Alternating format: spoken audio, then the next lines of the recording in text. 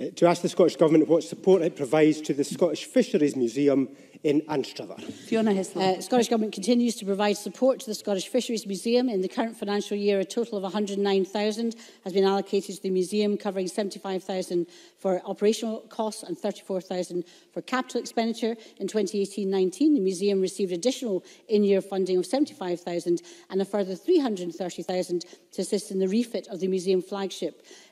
The museum flagship Reaper has had investment as a total from the Scottish Government of £830,000. The Scottish Fisheries Museum celebrates its 50th anniversary this year, and I look forward to join the celebrations that begin on the 4th of July when Reaper returns to its home port of Anstruther. Willie Rennie.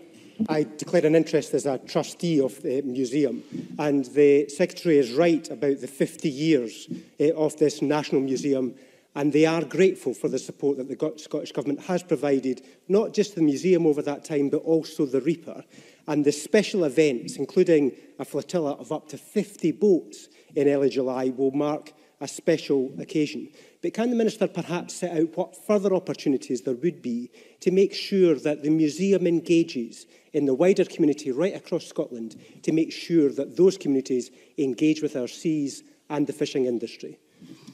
Fiona Hislop. I think the members are quite right to advertise this fantastic celebration, and I hope everybody can take part in that.